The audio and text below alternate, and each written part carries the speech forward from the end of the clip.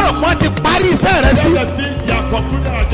ní òní agbára Ísírẹ́lì kò gbé ọ jáde kúrò.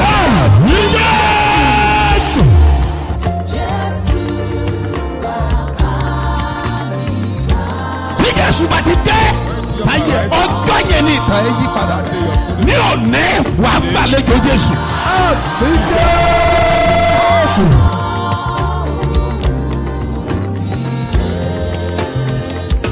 gbé ẹwọ́ ẹ̀ sókè. àní ogun tí ń fi àkókò rẹ ṣòfò. Jésù tí olóore fi gbàgbé ẹ. ogun yẹn ṣọ́.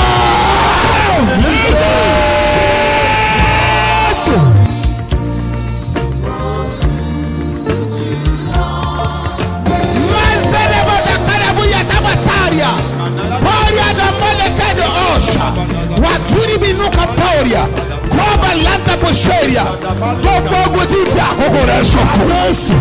Lórúkọ Jésù, ogun yẹn wọlé.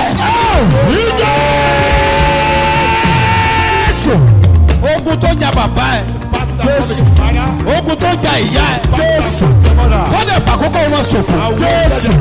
Wọ́n lè tún fara hàn ní ayé rẹ.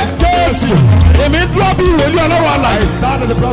Mo sọ̀rọ̀ bí ọ̀kan náà àwọn àpòstélì tí a fi iṣẹ́ ìran. Lórúkọ Jésù, wọ́n pa á ní àṣẹ. Ogun yẹn kó bílẹ̀ dànù.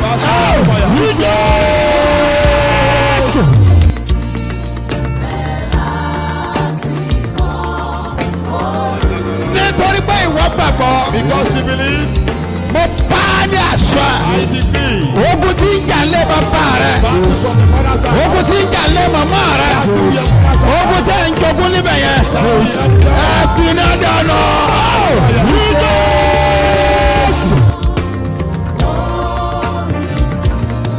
Gbogbo èyí tẹ̀ ń ṣiṣẹ́.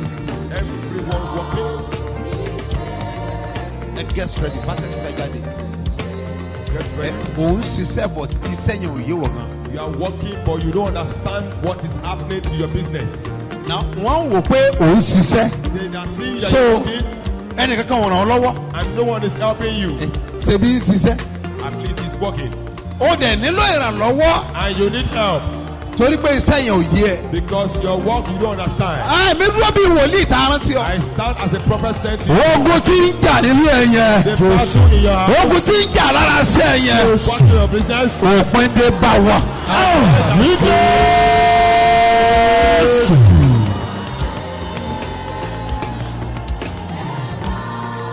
Paeli gasanda. Teli indaga. Okoroko bali indanu. Wetala vadukin. Solia lautambe e. Brapa ha. Ogun alágbèdá lórí iṣẹ́. Battle of darkness in your life. Ó yá para.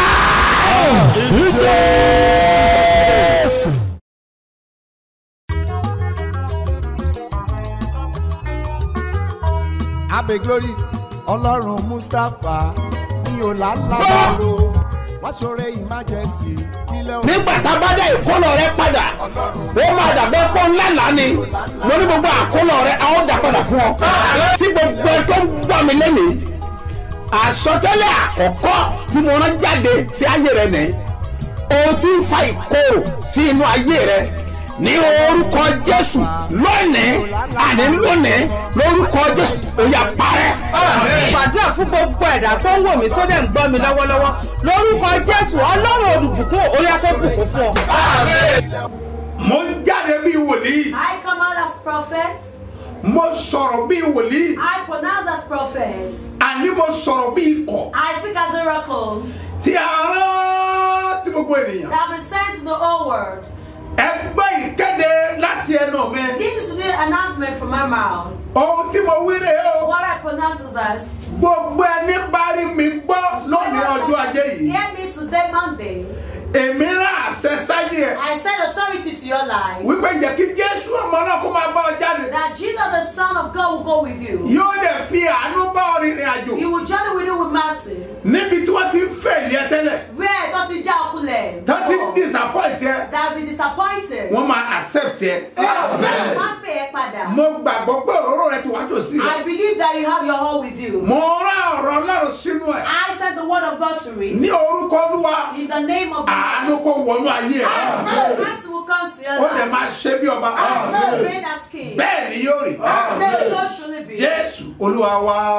In Jesus' mighty name, Jẹ́ my Lord. gbàdúrà fún àwọn ọlọ́jọ́ ìbí. Let me pray for today brother celebrate. Àwọn oníwọ́dẹ The anniversary. people celebrating their wedding Ó anniversary. gbàdúrà fún yín lórúkọ I Olúwa. pray for you in the name of the Lord. Àyájọ́ ọjọ́ bí yíyí. This is your birthday. Wọ́n máa jẹ́ ọjọ́ àmì ìyanu nínú ayé Pray yín. the son of miracle in your life. Ìwé ìbùkún àti àánú tó rí gbà rí. God blessing and mercy you've never received Ẹ before. lọ́ máa rí gbà lórúkọ Jésù. Pray it in Jesus. Ìgbéyàwó rẹ kókó fún àánú. I'm full of mercy. Ayé rẹ kókó fún àánú. I'm full of mercy. Ogun tó bá ọmọ ju ọjọ́ ìbí The rẹ. battle that said, but we're now with the devil. Ogun yẹn dágbére pátápátá. That battle to your Gbogbo life. ọwọ́ àwọn àgbàlá Every yẹn hand of elders in your kí life. wọ́n gbiná lórúkọ Jésù. Ọ̀yà wọnú ògo lọ. Wà á dẹ̀ ṣe bí ọba. Happy birthday Ẹ̀kọ́ ẹ̀jọ́ ìbí. and happy wedding anniversary. Ẹ̀sùnkọ́ ìgbéyàwó. Ọjọ́ ìbí ó mà lágbára That jù. is a very powerful one. Ní ọjọ́ Saturday On Saturday, níbi tí Ọmọ́táyọ̀ Gbàjàbíàmílà tó ti ń ṣe birthday. where Omotayo Gbadabiamila celebrated Ọmọ ológo. a glorious child. Ní pọ́jọ́ ìbí ni. And you can't say the Ó ní birthday agbára púpọ̀. is a very Ó significant. ṣe ọ̀pọ̀ rẹ̀ láyé. Ẹ gbọ́ mi sà. Gbogbo èyí tẹ̀ ń gbọ́ mi. All my listeners. Ẹ̀yin ọmọ ológo tẹ́ wà láàrin wọn ẹni náwó God sókè. show that part of them is Kò ní láyà kàsá. in the name of Kò ní Jesus. màdù ìdáyà. In the name of Jesus. Àṣẹ tó ní ògùn ẹ̀ The mọ́lẹ̀. authority that cover your glory. Lórúkọ In the name of Jésù. Jesus. Ó yá àṣẹ yẹn gbiná. In the name of Jesus. Gbogbo ẹ bá jáde. If your glory manifest, Tó bá dé èèyàn ńlá. you will become great. Àwọn èèyàn ńlá náà ló máa yí ẹ It's ká. great people that will surround you. Mo mọ̀ bóyá ọ̀rọ̀ yìí ẹ. I don't know whether you understand my word. Tó a bá jọ́ mu ológo wà If you sàbí are àdúrà glorious, you yìí. say amen to prayer. Láàárín àwọn ológo In rẹ the táyé midst tí of o little mú. glory that is sure. Àṣẹ gbé ìwọ jáde. Authority will bring In you the out. name of Jesus. Ògo rẹ á jáde. Ìràwọ̀ rẹ máa tàn. Wà á ṣe bí ọba. Bẹ́ẹ̀ ni yóò rí. Jésù Olúwa wa. Ọ̀sẹ̀ yìí ó lágbára This week is a very powerful week. program kún ọ̀sẹ̀ yìí We gan. have a lot of programs Lágbára this week by the grace of Ọlọ́run. Port God. Harcourt 2. Protocol 2. Àwọn ní revival. They have a surgery. Wọ́n á ṣe ní Wednesday. It will hold on Wednesday, Thursday. Thursday, Wọ́n á parí ẹ̀sìn sọ́wọ́ Friday. and then on Friday, which is Ẹ video. kú múra. Happy Ẹ wà preparation. lẹ́gbẹ̀ẹ́ major supermarket. Serving major supermarket Ní ìlú Port Harcourt. in Protocol. Ẹ gbọ́ mi sà. Listen, sir. Ọ̀sẹ̀ yìí This week ó kún fún àdúrà. is full of prayers. Lágbára Ọlọ́run. By grace of Ó God. máa wà ní Ẹlẹ́gà láàárọ̀ ọ̀la. I will be at a legacy Ní ceremony Abẹ́òkúta. in Abeokuta. Bẹ̀tẹ̀ bá wà ní Ẹlẹ́gà This one lábẹ́òkúta. will be in Abeokuta, Ẹ get Ẹlẹ́gà ready. environment. Táwọn bá máa dress. Really Ó máa fún ẹ ní description. address láàárọ̀ ọ̀la máa sọ dẹ́kun rẹ. I will give you in details to Àjọ everybody pàdé. that Ó will máa ní agbára. It will be Màá powerful. dẹ̀ gbé àpẹẹrẹ bàbá mi dání. And I will come with my Tí máa fi lé ọ lọ́wọ́. that will give to you. Àkúrẹ́ kú múra ìgbàlejò. Akure Akure visitation. Program ọjọ́ mẹ́ta ó wà lákúrẹ́. 3 days program is in Akure. Ó wà ní ọjọ́ Wednesday and Thursday. It will hold on Wednesday and Thursday. Ìrọ̀lẹ́ nìyẹn já sí. In the evening. Àárọ̀ ọ̀la ní ti Ẹlẹ́gà Ẹlẹ́gà ní will hold Abẹ́òkúta. tomorrow morning in Gbogbo Abẹ́òkúta múra sílẹ̀. Abeokuta people. Wòlíì máa wọ Abẹ́òkúta ní ọ̀la. Prophet will come to Abeokuta. Agbára Ọlọ́run. By the grace of Bẹ́ẹ̀ God. ni. Yeah. Ní ọ̀la láàárọ̀ ní Iri Owuro. Tomorrow is morning due Ní Iri program. Owuro. Morning due A program. máa gba àlejò We will receive the ní ọ̀la. invitation tomorrow. Chief Lérè Pàímọ́. Visitor Chief Larry Paiman. Lágbára Ọlọ́run. By the grace of Ẹ máa God. gbọ́ ohùn wọn náà. You hear his voice today. Nígbà tó sọ pé wọ́n fẹ́ mọ Babasebioba. When they said they want to know Babasebioba. Àjọ wà ní Iri Owuro láàárọ̀ ọ̀la ni. We'll be in the morning due program tomorrow morning. Lágbára Ọlọ́run. By the grace of God. Náà Olúwa bá mi sọ̀rọ̀ The Lord spoke nípa to me 2024. About year 2024. Àkòrí tó pé 2024 tó jẹ́ àkọ́mọ́nà. The theme of 2024, which is Ó watchword, jẹ́ ohun tó ní agbára is púpọ̀. something that is very great. Ṣùgbọ́n ẹ bá mi sà. Listen, sir. Tí ìlérí bá wà. If there is promise, Tí ìlérí bá wà. if there is promise, Ìmúṣẹ máa ń tẹ̀lé. fulfillment will follow. Ìmúṣẹ ṣe pàtàkì. Fulfillment is very Bẹ́ẹ̀ important. ni Yeah. ìmúṣẹ ó ṣe pàtàkì. Fulfillment is very important. Àwọn agbára kan wà tí máa ń dá ìmúṣẹ dúró. There are some forces that delay fulfillment. A fẹ́ dín pẹ̀lú agbára yẹn. We want to do with those forces. Bẹ́ẹ̀ ni Yes. agbára tí máa ń dá ìmúṣẹ dúró. The forces that delay fulfillment. Ní ti ìlérí. In promise, 99.9% àwọn èèyàn tó wà láyé ni wọ́n ní ìlérí wájú. 99.9% of people have promise. But before. àwọn ìlérí tó gbọ́ yẹn mo fẹ́ bí ọkùnrin mọ̀tọ́ ń da dúró gan. I want to ask you, what are the things that delay the promise And to ìdí happen? nìyẹn tó lọ fi sọ pé ìránṣẹ́ mi. That's the reason why the Lord said my servant. Mo rán ọ jáde fún iṣẹ́ ńlá. I send you out for a great task, Iṣẹ́ tó ní agbára. the powerful Ní task. òpin ọdún I don't joke with the end of this year. I didn't joke with it. So it didn't happen. That's the reason Èyí why. tẹ́ bá wà lákùrẹ́, àṣírí látọ̀dọ̀ fún mi. The great secret that God has Nípa ọdún tó ń bọ̀, ohun tí ó about ṣẹlẹ̀, what will take place, ìyanu tí ó the ṣẹlẹ̀, miracle that will take place, àwọn tó máa forí ko, the people that will àwọn aládùúrà ni, are the prayer warriors, àwọn tó lè kọ́ra wọn sínú àdúrà, the people that can devote themselves in prayer, àwọn ló máa forí ko. they are the ones that will benefit Torí from it. ìjọba òkùnkùn wọ́n ṣe pàdé àti rìn fún odidi ọjọ́ mẹ́rin gbáko. Because the kingdom of darkness had a meeting to do rain for On the 31st of December on the 31st of December, and on the 4th of January, 1st of January, on the 2nd of February, ọjọ́ kejì oṣù January, sorry, January, and on the 3rd of January. àti ọjọ́ kẹta oṣù So ọjọ́ tí oṣù tí ọdún parí the day that ended àti ọjọ́ mẹ́ta tó bẹ̀rẹ̀ ọdún and the first weekday that start the ni year, wọ́n fẹ́ fi operate. they want to ṣiṣẹ́ wọn. Olúwa sọ fún mi pé The Lord now told me, ìwọ amúránṣẹ́ mi my servants, lọ ṣètò òróró. prepare a hall. Ó dẹ̀ ti sọ àwọn àdúrà tá a máa gbà sínú I have òróró told náà. us the prayer will pray on the hall. A dẹ̀ ti bẹ̀rẹ̀ àdúrà yìí. And we started this prayer. Ìlú tí ti kọ́kọ́ gbé òróró yẹn. The first city where I will share the hall Òun náà ni Àkúrẹ́. is Akure City. Lágbára Ọlọ́run. By the grace of God. Ní ọjọ́ Wednesday. On Ní Wednesday, ìrọ̀lẹ́. in the evening, Àti ọjọ́ Thursday. and Thursday. Ìkẹta jẹ́ àárọ̀ And the Sunday. third day will not be on Sunday. Sọ́rí òróró yìí. This hour, Àwọn tó bá tẹ̀ lọ́wọ́. the people that get it, Mo kí wọn kú oríire. I congratulate them. Bẹ́ẹ̀ni, Yes. nọ́mbà òróró tó bá ní kí n ṣe ẹ̀rù bà mí. I was marveled about the number of all the Nítorí owó tó bá numbers ṣe kì í sọ owó kékeré. because the money that will cost us Bàbúlì lára ń sàdó bèrèkàdọ́là yìí sábà.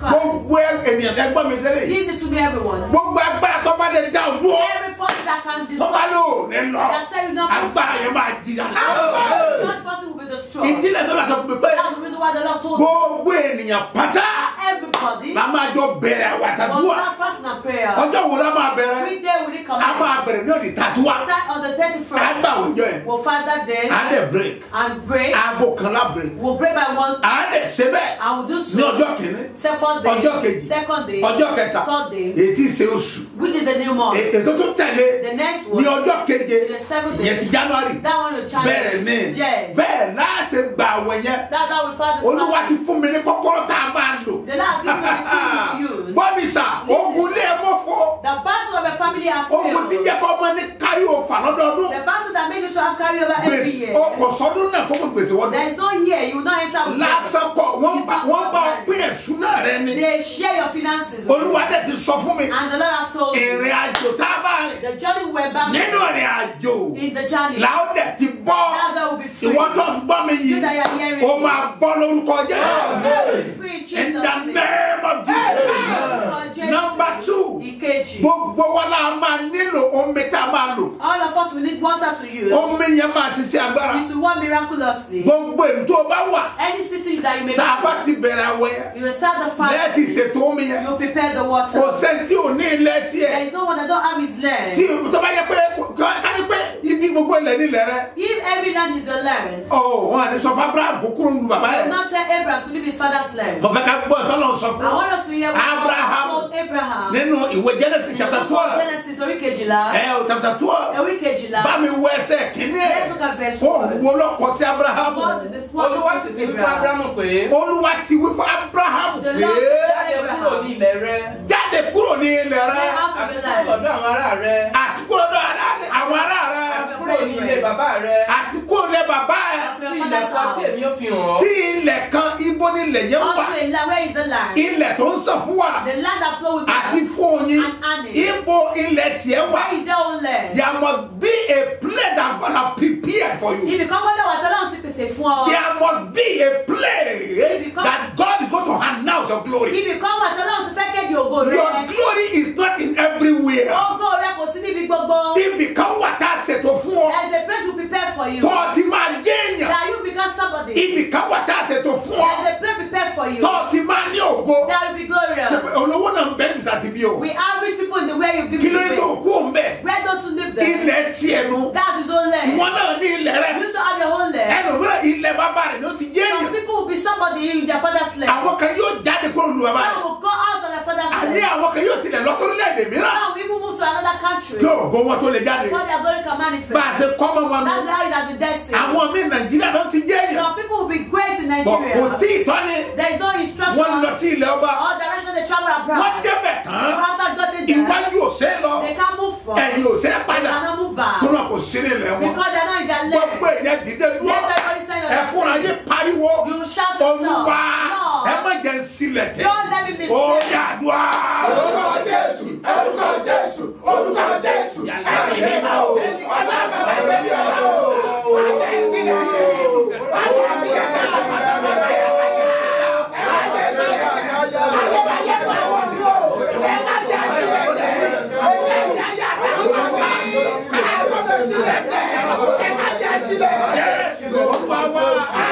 Jesus' name alone. ọdún mi pé mi ò lè dé Ṣakí fún ìpàdé ọjọ́ mẹ́ta It's tí wọ́n very ṣe. painful to me that I couldn't go to Ṣakí. àmọ́ tó bá ná mi ó máa ná mi. Whatever will cost me that wọ́n wọ Ṣakí lọ. I'll go to màá dé Ṣakí. Ṣakí. I'll go to Ṣakí. màá dẹ̀ dé Ìṣẹ́yìn. And in Ṣẹ́yìn. ẹ má bínú pé mi ò lè wá. Don't be angry that I could not make ohun it. èlò tí mo fẹ́ fún yín lè fi ráyàn. I can't send it to them. I want to iṣẹ́ give it to ìgbọ̀nsẹ̀ ni wọ́n fi rán mọ́. They can't send it with èmi them. fúnra mi ní mú wá. It's myself that will come with it. ẹ̀yin ẹ̀yàn mi ní Ṣakí. My people in ẹ Ṣakí. tẹ́wọ́ níbi tẹ́ wà. Stretch your hands where you are. rúmbẹ́ dájà ló. In the name of àánú kan Jesus. tó o nílò. The mercy that ọ̀yà kó wọnú ayé ẹ̀. Come to your ẹ life. múra lẹ̀ ní Ṣakí. Get to prepare in ẹ Ṣakí. múra lẹ̀ bákan náà. Also, lágbára Ọlọ́run. by the grace of God, ní ìlú Ìṣẹ́yìn. in His Ṣẹ́yìn, mo máa yọ síbẹ̀. I will come mo ń there. bọ̀ wá bá yín. I'm coming to tí lábò you. ní ìkura. In the name of ní Jesus. orúkọ Jésù. In the name of Jesus. ayé ẹ máa dìde. Now, ẹ gbọ́ mi sá. Listen, sir. on the 29. On the 29th, gbogbo ìlú Èkó ẹ gbọ́. Lagos here, a máa pàdé. we will meet. lágbára Ọlọ́run. By the grace of ní God. national camp. As a national camp. orúkọ ṣoṣo. That's a night. torí pé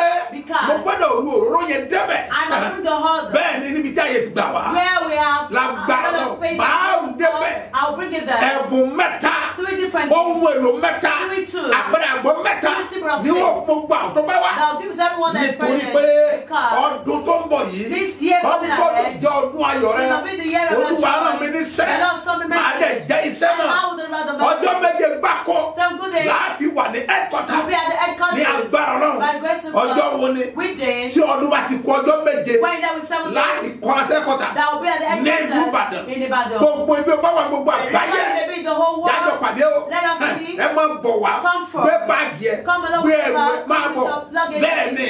Yes. ẹnìkan ní sẹ́bẹ̀ láti kí happy new year. Some say they will ibẹ̀ have láti to máa kí happy That new is year. where we will happy bẹ́ẹ̀ ni. New Year, yeah. ẹ̀yin ni màá mọ̀. You know. wípé nẹ́tíwọ́ọ̀kì ibẹ̀ yẹn. That the next one there, gbogbo ẹ̀ gbọ́dọ̀ forí ko. everybody must be ẹ̀jì lápò rákàtà. In the name of Jesus. ẹ̀dùn àràbà. In the mighty mo name of Jesus mo Christ. pálásẹ̀. I authorize. bí olúwa ti bẹ̀. As the tí leader. ẹ̀mí rẹ̀ wà. In the spirit. níwájú olúwa. Before the Lord. ẹni tí èmi The dúró. one arising. ayé rẹ̀ á dìde. Now we rise. gbogbo ẹ̀ tẹ́ mọ bless wò All ní. of it that bless the pàápàá ní ọjọ́ ajé. especially on Monday. ẹ̀yin tẹ́ mọ bless Those of sẹ́yìn. it that bless this ministry. pẹ̀lú ọ̀rẹ́ májẹ̀mú We are yín. coming out yìí tẹ́ ń sẹ́ ìdámẹ́wàá. Those that pay your tẹ́ ń tithes. san ọrẹ. They pay your ìlàgùn tó ń jáde ara The mi. sweat that come out from tọ́ba me. jẹ́ by force. Kí ìpẹ̀lú ní ìlàgùn fi jáde. That sweat comes nínú out. AC.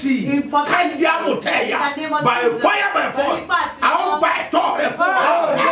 in the name of Jesus. àwọn tó wọ́n ìpamọ́ de jẹ. Some people don't wọ́n be small. ta wòlíì lọ rẹ. They will bless the bó o prophet. ti ń ṣe bẹ́ẹ̀ As lónìí. you do so today. àánú máa wá ọkàn. in the name of Jesus. Engineer, ẹ jẹ́ ká gbọ́ ohùn Let's hear bàbá lẹ́rẹ̀ pàìmọ́ the voice of Baba Lere ẹ̀dá onílé ọlá Ẹ̀dá onílé a máa ọlá. gbọ́ ohùn wọn We hear his voice. níbi tá a sọ pé Where he mo said, fẹ́ gbọ́ ohùn wòlíì once said the voice ká of the pípí prophet. ara wa Let's prepare di ourselves ọ̀la to tomorrow. bàbá máa wà mí láì Baba will be here àjọ wà direct. stúdíò ní Together in the ní Iri studio. Owuro In the morning. yẹ ní ìbànúgàsà In the name of Jesus. àánú máa gbé ayé ẹ̀ tọ́lọ́ bá fi sí ọlọ́kan God lay in your láti heart. já sẹ́wọ̀n sẹ́yìn To supply this ministry. ẹ̀kọ́ nọ́mbà ẹ̀ sílẹ̀ By the account number.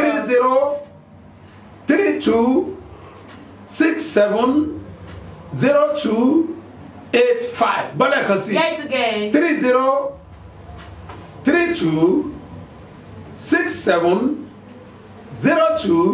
3032670285 Mustapha Solomon Moses ló máa gbé jáde ní Fort Bank èkejì 1015298 Syria Primary Church ló máa gbé jáde ní Zenith Bank ẹ tẹ́wọ́ yín Ọlọ́run mi o My God. ìrì láti ọ̀run Dew from heaven. ìrì láti ọ̀run Divine dew. ìrì láti ọ̀run Divine dew. kó sàtórí ẹ lórúkọ yìí. Now What the name? In the name of Jesus. Èmi Chief Dr. Iri Owuro, MFR. Ẹni pé kó tó tiẹ̀ rí pé a tẹ̀síwájú pé à ń lọ sí Àbújá ní ẹ̀ta ń lọ sínú hospital ta lẹ́lẹ́ fẹ́ gbóhùn rẹ̀ tàbí ẹ fẹ́ kó gbóhùn yín. Prophet Mọ́sàfà Solomon Moses ni mo fẹ́ gbóhùn ọ̀tá náà sí gbóhùn mi torí pé gbogbo méje tí wọ́n ń ṣe Olúwa ń fún wọn ṣe wọn ò sì ní ṣìṣe láéláé ayé ò ní kọ wọn wọ́n máa mọ̀ ṣe ìdí ni tí mo fẹ́ fi ìmoore mi hàn kí wọ́n sì tún dá èmi náà mọ̀ mo fẹ́ kí wọ́n máa bá mi sọ̀rọ̀ kí èmi náà máa gbóhùn wọn lágbára Ọlọ́run àgbàrá wa pẹ́. Bàbá ẹ bá ti wá rí píkíọ̀ yìí bá ti gbọ́ bọ́ọ̀sì yìí wàá mọ ìgbésẹ̀ tó kàn bí bàbá wa Iri Owuro ẹ̀dá onílé ọlá tàjọ wá fún ìtọ́jú ojú mi ò ní Súlẹ̀jà l'Àbújá ní ààrẹ wọ́n sì sọ̀rọ̀ pé wá ọmọ mi mo fẹ́ bá ṣe bí ọba sọ̀rọ̀ lọ́dà ẹ̀já sí báyìí wọ́n bí sì wọ́n wà níbi ìsọjí ṣùgbọ́n tí wọ́n bá ti láǹfààní àti rí àwòrán yìí àwọn ọmọ fúnra wọn tí wọ́n bá ti pè mí wàá máa bọ̀ lọ́dọ̀ yìí ẹ ṣeun. Tàgbára Ọlọ́run dé ní ọjọ́ Pẹ́ńtíkọ́sì.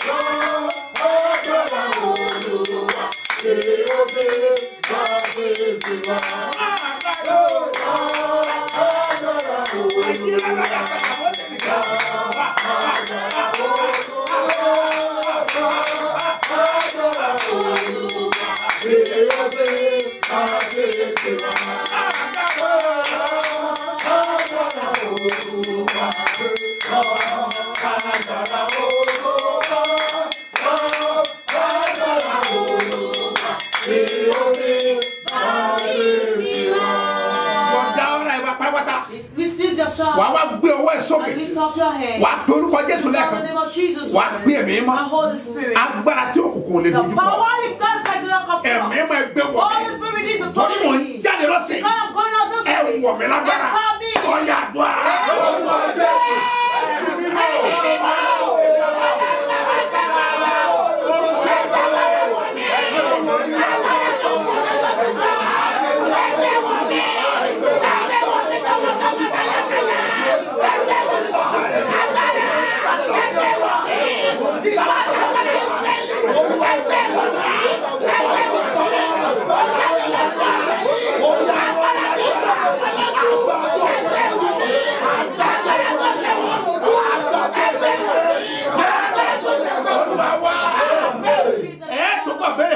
Yes, sir.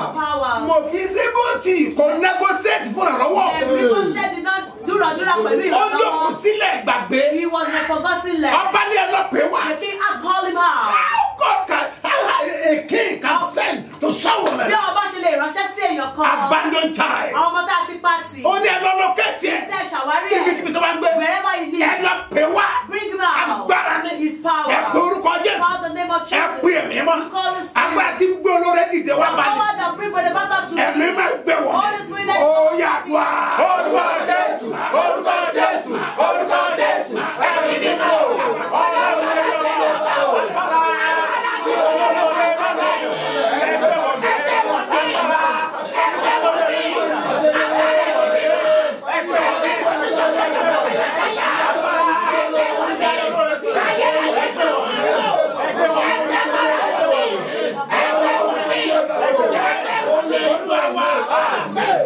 Agbára ni máa ń ṣẹ́gun. Yes, sir. Inú òkúta ló fi sínú katapọ́ọ̀tì. He pushed the bicycle of David ọmọ 17 years. David Kó dẹ̀ lọ kojú ẹ tó ti jagun bọ̀ prepare 40 years. Fight the warrior that be fighting for. Kó wá fọkùtà sínú catapult. And put a stone inside the catapult. Kó wá fi báyìí. And swing it. Ọdẹ wá gbárí Gòlá. And go straight to Goliath's forehead. Máa yẹn dẹ̀ ṣubú lulẹ̀. And the man fell there. Ọdẹ kú síbẹ̀. And died. Títọ́ fi yọ ìdá rẹ̀. See, bring out the sword. Ẹ mọ̀ kòkò ní ìdáná. Do you know he doesn't have a sword? Ìdá Gòlá ti fúnra ẹ̀. Goliath's Ọdẹ fáyọ. And bring it out. Ọdẹ bẹ orí ẹ̀. Ìdá ahun la fi ń pa òun. Ẹ pariwo gan. Ọlọ́run o. Agbára tí ọ̀tá ń sàlẹ̀ lórí. The force that the enemy use over me. Olúwa jẹ́ kó fi para ẹ̀. God, let me use it to kill himself. Wọ̀ mí ní agbára. Empower me. Tí oògùn ò lè rà. Wọ̀ mí ní agbára. Tí àṣà sí ọ̀rọ̀. Ẹni bá fẹ́ fi ṣe mí. Kọ́ lè fi ṣe ra ẹ̀. Ọ̀yà wá. Orúkọ Jésù, orúkọ Jésù, orúkọ Jésù, ẹ̀mí mímọ́.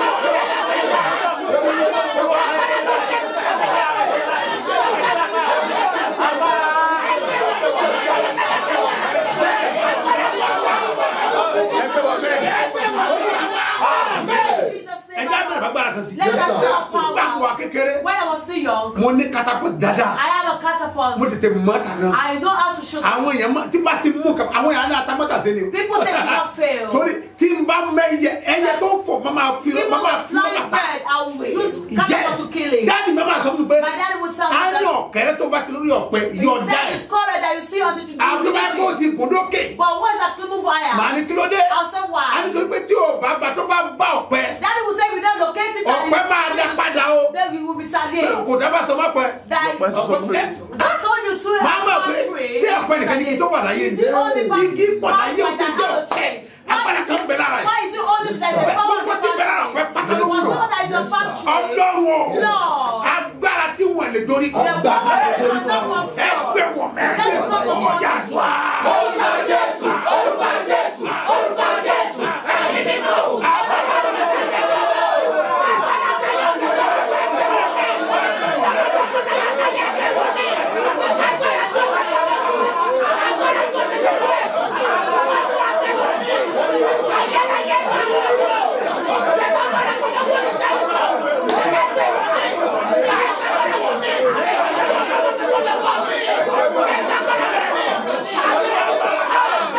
Agbára mi wá chèsì agbára touch not. Agbára tó ṣe fọwọ́ kàn. Má fọkàn ni.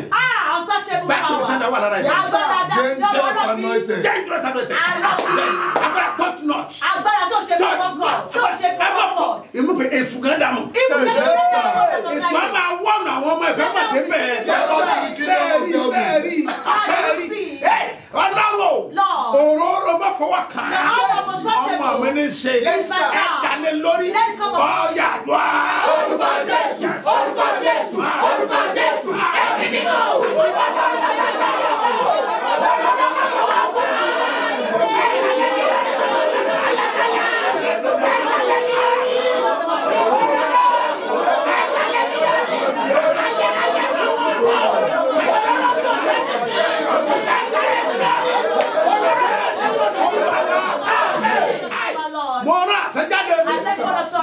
Mo dúró mi ò dá dúró.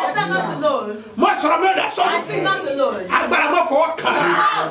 Ọmọ mi ní ṣe. Bọ́ọ̀bọ́ jẹ́ kó yá gbàgbára. Ẹ mọ táàpù àmì ẹ̀dẹ̀ máa ṣí program. Jùrí bá dájà. Wọ́n pàṣẹ ní. Agbára kò sẹ́mu. Agbára mo fọwọ́ kàn. Ó yá gbàgbára. In the name of Jesus. Bóyá Ọlọ́run pé yín tú yáyá máa bọ̀ kẹ́ wá gba ire òpin ọdún ní crossover night níṣẹ́ bí ọba. Òbítíbitì èrò oníṣẹ́bíọba headquarters Sárẹ́mú Ìdíòbí airport area Alákíá Ìbàdàn. Ìsọjí alágbára látàgbà kò rí ẹni ire ìgbọ́dún náà fi bẹ̀rẹ̀. Látọjọ́ Monday December 25 títí wọ Sunday December 31 ọdún yìí. Láago 8 òwúrọ̀ kùtù lójoojúmọ́. Kó bá daṣálẹ̀ Friday December 29. Gbogbo ènìyàn máa bọ̀ níṣẹ́bíọba national camp lókun wà pẹ́. Ìṣòro alágbára dàpọ̀ kò rí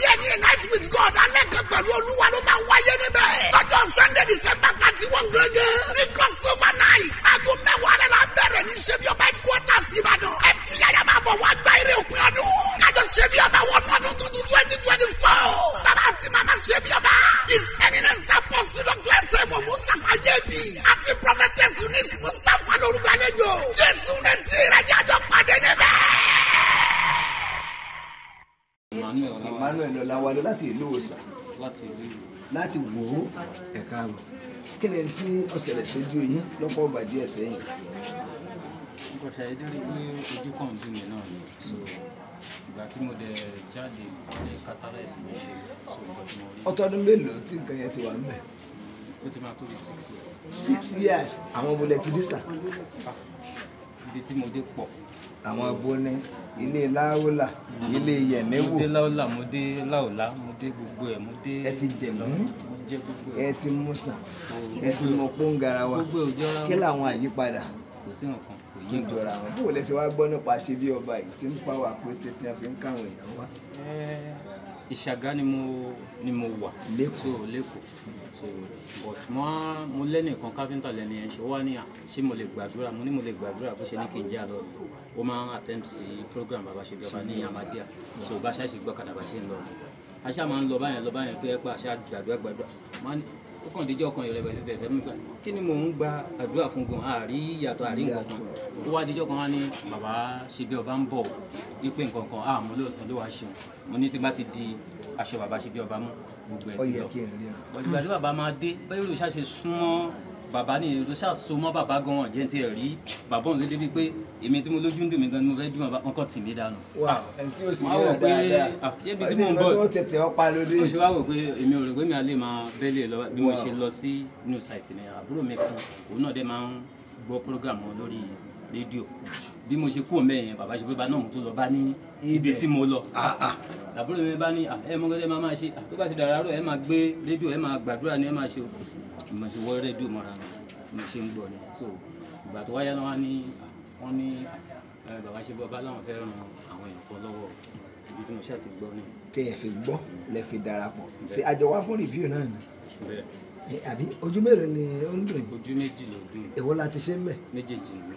ẹ̀ẹ́dọ́gbọ́n sọ pé nígbà àkọ́kọ́ tẹ ẹ wá òun àti ṣe kan ẹ wá fún rìvíù ẹ̀tún wá lẹ́lẹ́ẹ̀kejì àti ṣe àbí ẹ̀yin lẹ bọ́ sí ọwọ́ òkúùkù ẹnìkan nínú àwọn èèyàn wájú òní tí ẹ wá lè bínú pé ńgbà wọn ti ya sọmọ ẹ lọ́rùn èyí tí ò ríran bí iye tẹ ẹjọ́ ń jà pé ẹ̀nì wá mọ́ ibi tẹ̀sùn fẹ́ gbà wọlé nu pé bóyá ní òbí yín ẹ wọkọ̀ láti bí ẹ máa lọ. ìjọ yẹn mo ro nǹkan tí ojú mi ti rí mo á wò pé ilé ìfẹ́ dínà àánú tí mo fẹ́ gbà ní olójẹ́ yẹn aṣọ rẹ̀ dá bẹ́ẹ̀ ẹni pé ìjà ọ̀dà kálẹ̀ ẹ bá wo ti jà ní àánú kìíní kejì kò ní wá kó lójú ìṣe wá rí nìsín. hospital tá a kó yín lọ ìrìn àjò èlò lọ́nà yín fòtò bí ojú láti pa gbé yín wá ẹ tún padà lọ ẹlẹ́ẹ̀kẹta tẹ́ wà ní bí ẹ bá tún ní rìvíw ẹ tún máa bọ̀ ọrùn sí bí ọba yìí náà lọ wà kí lè sọ ń pa bàbá yìí. nǹkan tí mo kàn lè sọ ń pa wọn náà ni pé ibi tí èèyàn ti mọ àwọn òjíṣẹ́ Ọlọ́run gidi ni ìdí ni pé ó wà nínú báíbù náà ìgbà tí gbogbo nǹkan ṣe àwọn kan wà tó yẹ pé àwọn náà gba àwọn èèyàn sílẹ̀ so nǹkan tí mo kàn lè sọ ń bẹ̀ náà ni pé iṣẹ́ tí nǹkan tí wọ́n ṣe kí Ọlọ́run kó fi iṣẹ́ ọwọ́ wọn kó fi ṣe nǹkan tó dáa fún lágbára Ọlọ́run iṣẹ́ wọn kò dẹ̀ ní iṣẹ́ lágbára Ọlọ́run iṣẹ́ ìrànṣẹ́ tí wọ́n gbé lọ́wọ́ ayé ò ní bàjẹ́ lágbára Ọlọ́run ibi tí wọ́n ti bá dé wọ́n á tún bá kọjá àbí tó ń bá dé. bóyá Ọlọ́run pé yíyẹ tú yáyá máa bọ̀ kẹ́ wá gba ire òpin ọdún ní Passover night Babasebioba.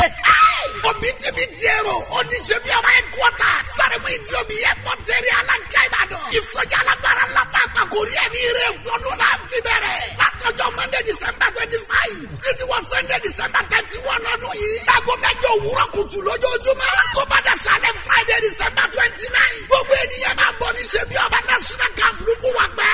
Ìṣòro alágbára dàgbà kò rí ẹni night with God alẹ́ kan pẹ̀lú Olúwa ló máa wáyé níbẹ̀. Lọ́jọ́ Sunday December 31 gẹ́gẹ́. Ní crossover night. Aago 10 alẹ́ la bẹ̀rẹ̀ ní Babasebioba headquarters Ìbàdàn. Ẹ̀tú yàyà máa bọ̀ wá gba ire òpin ọdún. Kájọ Babasebioba wọnú ọdún tuntun 2024. Bàbá àti màmá Babasebioba. His Eminence Apostle Dr. S.M.O. Mustapha J.B. àti Prophetess Eunice Mustapha lórúkàlejò. Jésù rẹ̀ tí ìrajà jọ pàdé níbẹ̀. Authority comes out from my mouth. Nínú Olúwa tó pè mí. In the Lord that called me. Àṣẹ tó fi gbé mi ró. The authority that you put me with. Ní mo pé fọ́hùn agbára tó lò ní jẹ́ èèyàn agbára yẹn máa dasán sọ pé màá dìde wòlíì lọ́lọ́run fi hàn wòlíì Mósè lọ́lọ́run fi hàn ìtọ́ máa jẹ́ solution sí ìkorò odò Mara. For the solution to marriage, he is a president. He is not a rare of the country. He is not the governor. He is not the doctor. He revealed it to the prophet. Exodus chapter 15. Exodus, let's say 22 to 27. He told the prophet what the prophet would do. Mara was so bitter. They could not drink water because the river of Mara is bitter. In one splash, in your job, in your marriage, you need a prophet. Now, no matter the city of the last 7 days that end this year, by the grace of God, we'll be in the program. I told you, the people that their job do not get they not have anywhere last day, or just which are the 31st, stroke on the one, on the front, overnight beside that program, whatever will come to the headquarters, we'll prepare ourselves in the name of Jesus, in the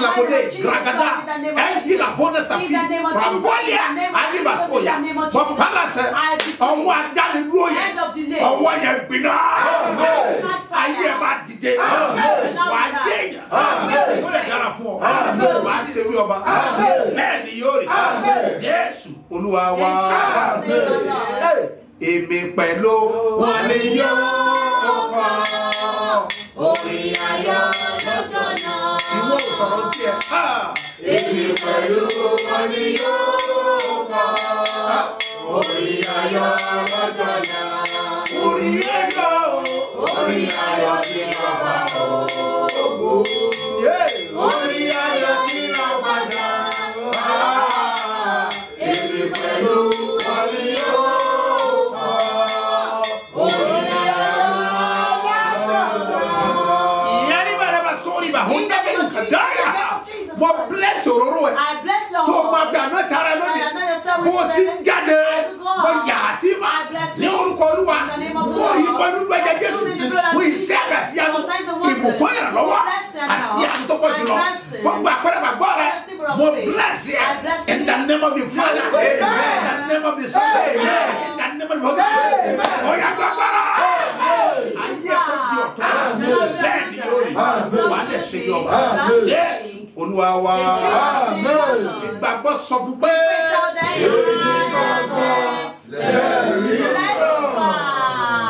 Bóyá Ọlọ́run pè yín ẹ tú yáyá máa bọ̀ kẹ́ wá gba ire òpin ọdún ní Passover night níṣẹ́ bí ọba. Òbítíbitì èrò Oníṣebíọba headquarters Sárẹ́mú Ìdíòbí airport area Alága Ìbàdàn. Ìsọjí alágbára ńlá tá a pàkórí ẹ̀ ní ire ọdún náà fi bẹ̀rẹ̀. Látọjọ́ Monday December 25 títí wọ Sunday December 31 ọdún yìí. Láago 8 òwúrọ̀ kùtù lójoojúmọ́. Kó bá dàṣálẹ̀ Friday December 29. Gbogbo ènìyàn máa bọ̀ Oníṣebíọba national camp lùkù wà pẹ́.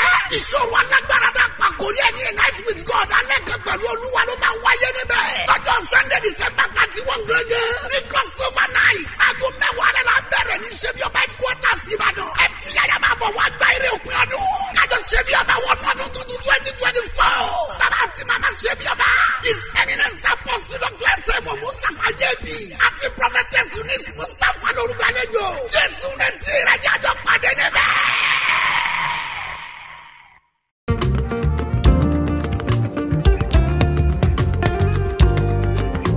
Ibi tí wọ́n rò pọ́n ti parí iṣẹ́ rẹ sí.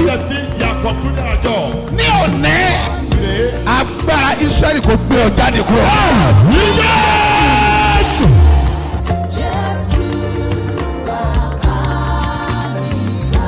Bí Jésù bá ti dé, ayé ọjọ́ yẹn ní ìtàn ẹ̀ yí padà. Ní òní, wà á gbàlejò Jésù. Jésù.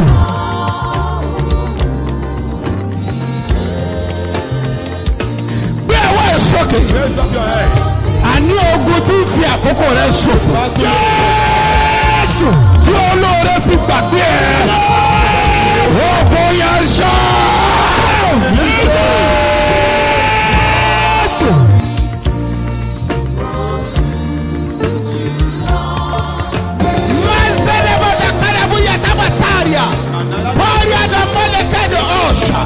Waturi binuka pauria koba lanta posheria gbogbo ogun tí fi àkókò rẹ̀ ṣòfò lórúkọ Jésù ogun yẹn wọlé. Ogun tó jà bàbá ẹ̀, ogun tó jà ìyá ẹ̀, wọ́n lè fàkókò wọn ṣòfò, wọ́n lè tún fara hàn ní ayé rẹ̀. Èmi dúró bí wòlíì Ọlọ́run alààyè. Mo sọ̀rọ̀ bí ọ̀kan náà àwọn àpòstélì tí a fi iṣẹ́ ìran lórúkọ Jésù. Wọ́n pa á ní àṣẹ. Ogun yẹn kó gbilẹ̀ dànù.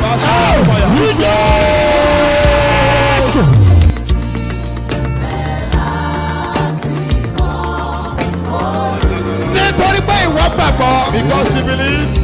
Mo pa á ní àṣẹ. Ogun tí ń jà lé bàbá rẹ̀. Ogun tí ń jà lé màmá rẹ̀. Ogun tí ń jogún níbẹ̀ yẹn. Ẹ gbiná dànù.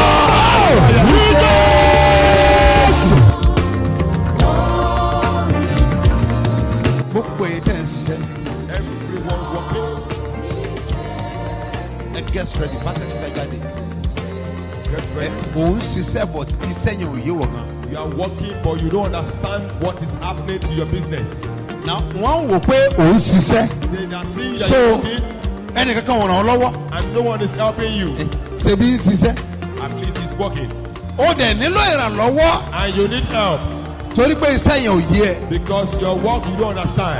Mi dúró bí wòlíì tá a rántí ọ. I stand as a prophet sent to you. Ogun tí ń jà nínú ẹ yẹn. The battle in your house. Ogun tí ń jà lára ṣẹ́ ẹ yẹn. What your business? Òpin dé bá wọn.